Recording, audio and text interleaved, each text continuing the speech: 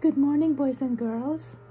Here we are again. Thank God we are all together for another lesson. So today's lesson is Jesus calms the storm. I'll show you a picture. This is Jesus calming the storm.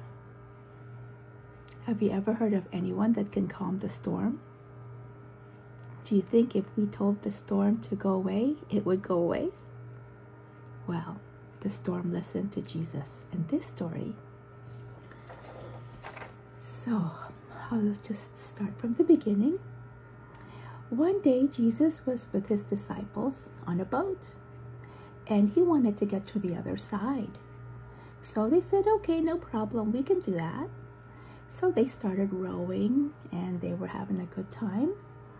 And then Jesus just kind of decided to rest. And the disciples were having fun.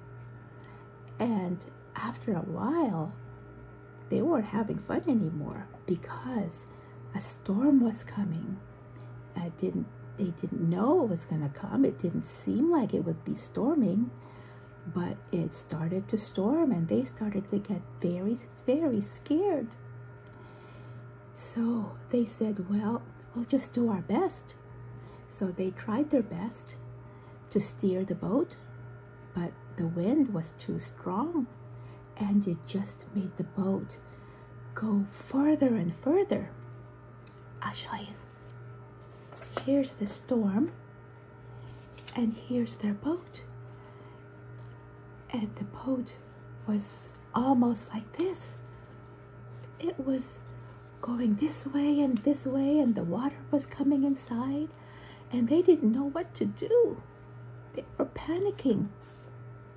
So they said, we have to ask our Lord for help. So they went to him. And what do you think? They found him asleep. He was very calm, and he was just resting ever so peacefully while they were frantic and scared. So they said, Lord, Lord, don't you know what's happening? Don't you know that we are in big, big trouble right now? And he looked at them and he said, okay, just take it easy. So he just told the wind and the sea to calm down. Just like that. And did you know what?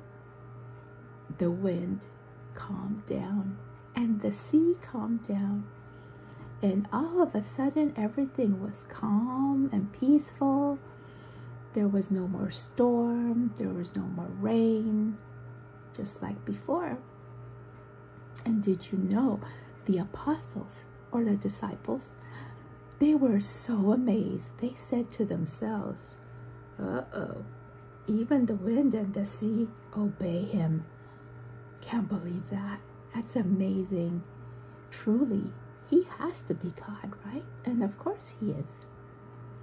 So this teaches us a lesson to trust in God. And don't be fearful of any problems. As long as you pray and go to God for help, and you pour out your heart to him, and he will help you in his own way, in his own time. So don't be afraid.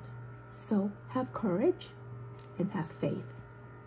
And why should we be courageous and faithful? Because our Lord Jesus is with us always. Can you remember that? Now, we don't have to be in a boat and be experiencing a storm to feel afraid. Sometimes we're afraid just in our own little ways. So whenever you feel afraid, just remember, you're not alone.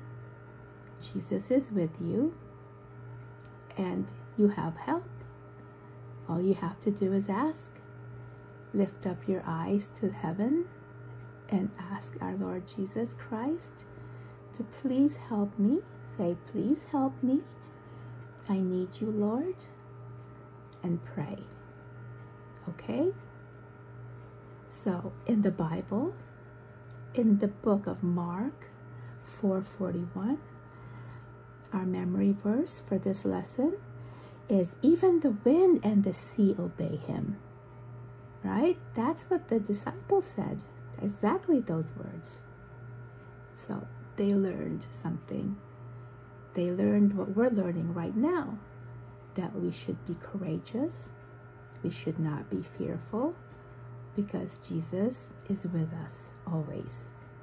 Okay?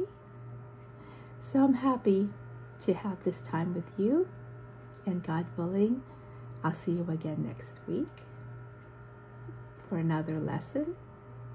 Till next time, God willing, in the name of the Father, and of the Son, and of the Holy Spirit, one God. Amen. Till next time.